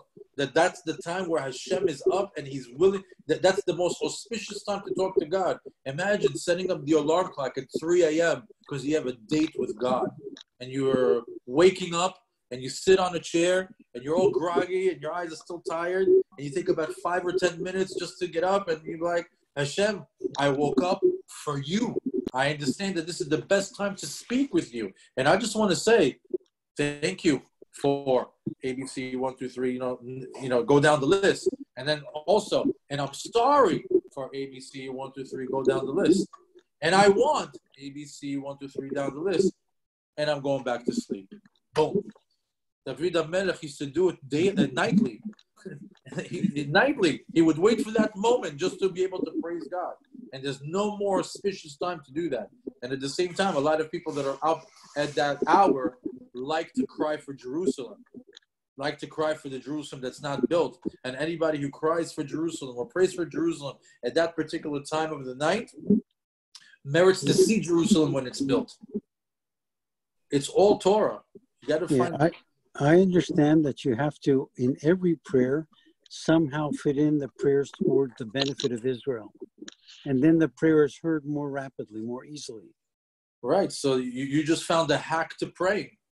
The way that we pray in plural. Refa'enu, Barechenu. Everything is in plural because you are one of 14 million. You are not one of one. We are one big body, and you are a tiny speck of it, just like I am. Together, put all the 14 million little souls together, we make up one Am Yisrael. So when you are praying for yourself, but you are actually one of 14 million other Jews. So when you are praying, the rabbis tell us, don't pray only for yourself, because that's selfish. And if you don't get answered, then who knows if you're going to pray only because you need something. And if you don't get it, you might say, I'm starving. Prayer doesn't work. I ask for all these things and they don't come. The way that it works is you pray for Am Yisrael. Why? First of all, you're one of them. Secondly, not maybe, but the way that it works is the prayer that you pray for refuah. Let's say somebody needs parnasah. I'll walk you through a prayer. Hashem, I pray that every single person in the world, every single Jew that needs parnasah, refuah, anyone who needs Shelema? That needs health, that needs wealth, that needs yeshuot, briut, seata deshmaya, and all the things that in the world. Every Jew, every man or woman that need anything in this world, I am depositing my tefillah to you, Hashem L'Shamayim, for anyone who needs it right now. Because sometimes Hashem takes your tefillah and your tefillah answers somebody else's need in China, in Australia, in England, in Brooklyn. He takes your tefillah, and your tefillah is what answers another Jew. And on the flip side of it, there's another Jew that is praying for you, that you should have parnasah, that you should have refuah, that you should have everything that you need. We pray for each other because what Hashem does is he collects all the prayers in the Shemaim into like a prayer bank, and he takes each tefillah and he says, this tefillah answers yours, and this tefillah answers his, and we see a sign to that in Moshe Rabbeinu, in Parshat V'etchanan. Soon he's going to pray 515 prayers. So the rabbis tell us, couldn't he just pray once? Why 515? Why didn't he pray just once or twice or 50 times or 100 times or 200 times? Why did Hashem allow him to pray 515? Well, first of all, because at 516 he would have been answered. So Hashem stopped him at 515. But the reason why he took him all the way to the mountaintop, all the way to 515, is because he said, I'm going to need Moshe Rabbeinu's prayers in future generations. So I better stock up as many as I need. He took up 515 of Moshe's prayers because one of them are going to be needed for this generation. And another prayer is going to be needed for a different generation, for a different situation, for a different scenario. Hashem took 515 of Moshe's prayers and he deposited them into the prayer bank to be used at a later date. Because our tefillot are for each other. That's why we pray in plural. And that's why they say also, Havitpalel al chaviro ne'ena kodem. Anyone who prays for his friend gets answered first. So isn't it great? You can just pray for everyone else to be healthy, to be rich, to be happy, to be to have success in marriage and child raising. And you know who gets the reward for that? Yours. Well, I suppose it depends on your intention too. If you pray for others because you want the benefit, it's not the same thing. So But I on understand that what you're saying. note, on that note, there's also another concept in Judaism that's called lishma ad sheyagia lo lishma ad sheyagia lishma. You are allowed to do things not for the right reasons. Eventually, you'll get to the right reasons. You can pray for your friend to be healthy so you can get healthy. It's okay, even though that you have an ulterior motive, because the rabbis tell us, because you're not there yet to do it properly, it's almost like good practice, like a good workout. Brings you to the right place. It brings you to the right place. So they allow you to do it with the wrong intention, because eventually you'll get to the right intention. You develop the right way. You do it. Yeah. You do it. So it's okay for that. It's okay, because eventually, spirituality is, everybody's on a different level. It's growth. The beautiful thing about Judaism is that there's no end to it. There's no end to your growth. We see that the one man that achieved the most was what? Moshe Rabbeinu. He got the title of Ish HaElohim. He was half man, half angel. We have human beings that went from this world straight to the next world. They went from human beings to Olam Haba. Human beings to forms of an angel. How? Because in spirituality, there's no ceiling. There's no end. By the way, if we're talking about prayers, you're allowed to pray for money, and you're allowed to pray for health, and you're allowed to pray for all these things that a person needs, right? But they said there's times and places where you can pray for it. Now, you can't always pray for money. You can't pray for money on Shabbat, for example, right? And then there's certain times that you can deposit prayers about certain things, sometimes that you can't. There's one thing that you're allowed to pray and ask for it for an endless amount. You can't pray for $10 million. If you have $10 million is going to change your life to the point where it's going to change you, you don't pray for it. You can pray to have a comfortable life. You can pray to have, 50% more than what you're earning right now, or 100% more than what you're earning right now. You can pray like that, something that's normal. But to pray for an exorbitant amount, I'll make me a trillionaire. Hashem says, no. That's not a good prayer. You can pray. You can pray for 10 million if you say, I want to use 9.5 million for the help of the Jews. And it doesn't have to be for you. So here's the thing. Okay. The one thing that you can pray for with no limit is spirituality. You can ask for the max. You can ask more than what you deserve or need in spirituality. That's allowed. As far as for praying for money, it's very sensitive, because the Gemara talks about money being a curse. Not everybody knows how to handle money. You have to be the proper vessel to handle money. That's why it's always good to ask for a little bit more for what you have and gradually get to the 10 million mark. First become a one-time millionaire, then a double millionaire, then a triple millionaire, then 10. Because then you know how to gradually work yourself up to that level. But to get a big amount of money very quickly, they say it's not a good thing, and you should not, pray for that.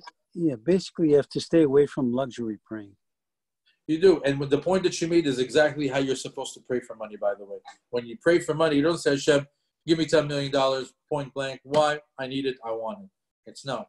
Hashem, give me $1 million because I'd like to get out of my debt. I'd like to support my wife and give her you've given me a duty to take care of this woman that can give her everything that she needs. You also gave me children that should be able to afford Jewish school and kosher food, and give them beautiful clothes for the holidays, and give them gifts at the right time, and be able to support them, to send them to good schools and to Israel to learn, and so on and so forth. And then besides all that I should also be able to afford a home where I can keep it kosher, and I can put mezuzot, and I can keep the laws that are connected to the home, and give me the beautiful things that are in the house, so I can honor the Shabbat, and I can honor the Chagim, and then also that I should have the ability to take maaser from that money and do charity and give money to the needy and do chesed, and be able to take the surplus of this exorbitant amount of money that I'm asking for in order to make other Jews happy in many different ways. You have to almost like sell God on why you need the money. You almost have to let him know, I need it for all these things for myself in order to perform a proper Jewish life. And at the same time, with whatever I'm able to give away, it'll go to to charity, to special acts of kindness and for chesed. And also, I want to make another Jew happy. You know how awesome it feels to have a person that you care for and know is going through a hard time, and you can give them some money to relieve their stress so they can pay their bills, so they can, not have anxiety about finances. So you ask Hashem, that's what I want to do to another Jew. And you can say, you know what? You don't seem like a bad partner. Maybe I'll partner up with you. Maybe you are a proper vessel for this amount of money, and I could do it. I can use you as a partner. I can use you as a vessel for the money to come down into the world and come through you. You've convinced me.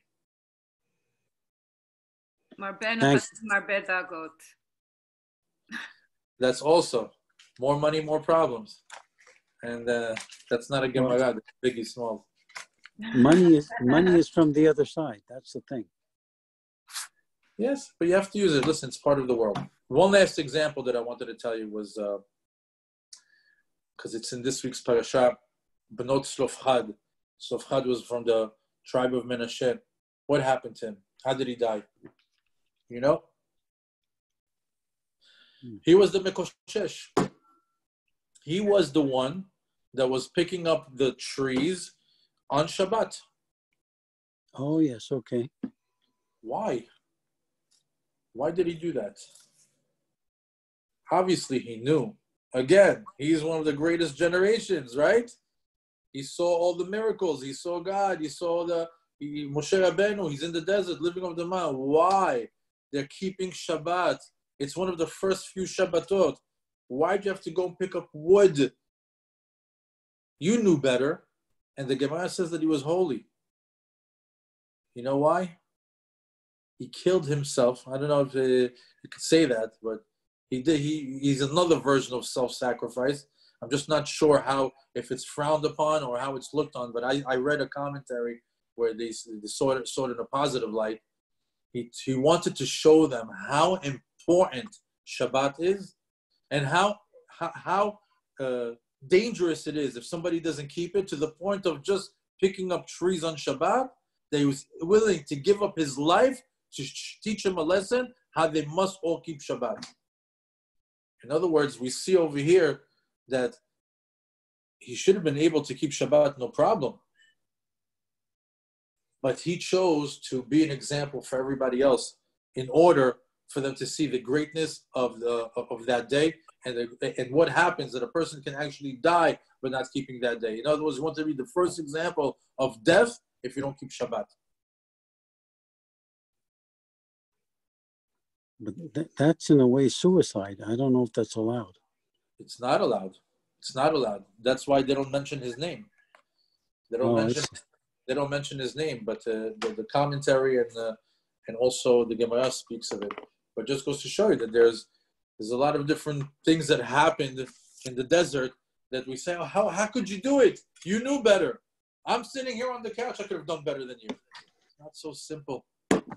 It's not so simple. I think a lot of us are the Gilgal of that generation. We should just merit to be as good as they are or were, you know. At least. All right. Very good, very good. Thank you, Sharon. Thank you. Thank you. Really, really enjoyed the lesson. Thank you so much. Thank you very much. We're going to get back to a few other ones. I think next week we're starting the Lunch and Learn again in Aventura, if you guys want to come to it. Wait, are you actually in person? Yeah, we're going to do it in person. I know we have school. We're going back to school. They're opening school, and we're already there preparing us. Really? Yeah. So how are you doing it? Yeah. It's going to be Tuesday at 5:30 at Hollandale Beacon Tower. It's going to be at 5:30. I'll send out the messages on Facebook or on the group. Okay. And then we're going to pick up the other series of the prayer. Tefillah 101, we're going to go back into it and maybe add some more installments of Mashiach 101. But the Teshuvah season is around the corner.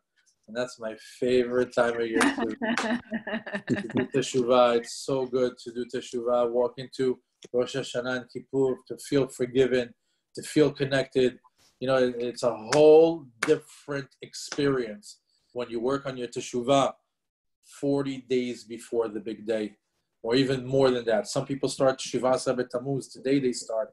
Some people start in Tisha B'Av. Some people start in Rosh Chodesh Elul. When you're working on yourself and you're like sitting down and you're telling Hashem, I'm sorry for this, I'm sorry for that. I learned my lesson here. I learned my lesson there. I'm not going to do this. I'm not going to do that. When you walk into shul on Rosh Hashanah and Yom Kippur, it's a different thing. It's a main event. You're ready for it. And you walk out of shul, brand new, a baby. You have zero guilt. You know you're forgiven because you did the work. You did the teshuvah. That's the real thing. That is the real teshuvah. When you walk out of Yom Kippur, and when people ask you, so how was it? And you say, I hope he forgives me. You're doomed. Your teshuvah was worthless. But if you go outside of Yom Kippur and say, it was great, it's going to be a great year, that's because you know that Hashem forgave you for all that you did because he did the proper teshuvah. And we know the formula to that. We'll discuss it in those classes. And you're also ready for the new blessings that Hashem has for you for the year. The new Torah, the new learning, the new experiences. It's great. It's great. It's all how you prepare for it, really. So it's exciting. This is your every Thursday? Sorry. I'm sorry. I just wanted to say with Sharon, like I went to your classes, you know, the whole Elul and the whole before the Chagim. And I have to say, I used to dread Yom Kippur. I really did, because I had all this guilt, and I'm always making a cheshbon on nefesh and doing all that, but I always did dread it, like this heavy feeling. And then all of a sudden, like in the last couple of years, it has to do with you too, like I felt like it's my favorite day. Like literally it went from being like the worst to the favorites. It's in the name. Yom HaKippurim, the Day of Atonement. Are you kidding me? Sign me up. It's the best. That's the day we day to get atoned. I mean, I'm tying myself into the title of the day. You know, they gave me that day. Because like you're sitting there, and I used to like dread it, like, oh, I have to admit everything I'm doing, and oh, it's dread, you know, and like I feel so clean. I feel so happy. Like I feel so, it's like I feel so joyous. Like I don't feel sad or anything like that, you know? You know, that switch flipped for me about a few years ago, and that's why I very much so enjoy the high holidays. It used to be like, okay, it's the day you come, you wrestle with yourself to come into shul, you deal with the book of 800 pages in 24 hours, like, how am I going to do this? And then after that, you know, when you finally get to the part of praying, you're like a deer in headlights. What do I say I'm sorry for? But I also want to ask for what I need. And before you know it, already the Chazan is back on doing the Kedusha, and you're like, oh, and nothing gets accomplished. Nothing gets accomplished. You just like, you feel like the day runs over you. But if you do your work beforehand, you walk in, you take advantage of each tefillah, each word. You know what happens here. You know what happens there. What's the right thing to do? You walk in prepared. It's different. You get your money's worth. Are you doing those prayer classes on the Thursday like now? You should join the group. You should join the group where they post all the schedule over there, and you'll be able to see the flyers for what's happening. We have them posted on the Facebook and on Zoom and also on YouTube. So for Zoom, how do I get the link? Is that the link I use to get to you now?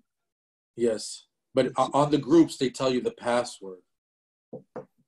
Oh, I see. No, I know the password. I got in. Good. Okay, good. So that's it. It's it's going to be Thursday every day, right? Every Thursday. It varies. It varies. But for right now, yeah, you're going to see me next Thursday. Okay. Thanks very much. No problem. All right, guys. All the best. Shabbat shalom. Shabbat shalom. We'll be in touch. Bye, Josh. Shabbat shalom. Shabbat shalom. Thank you for tuning in. Good night, everybody. Shabbat shalom. Shalom. Okay.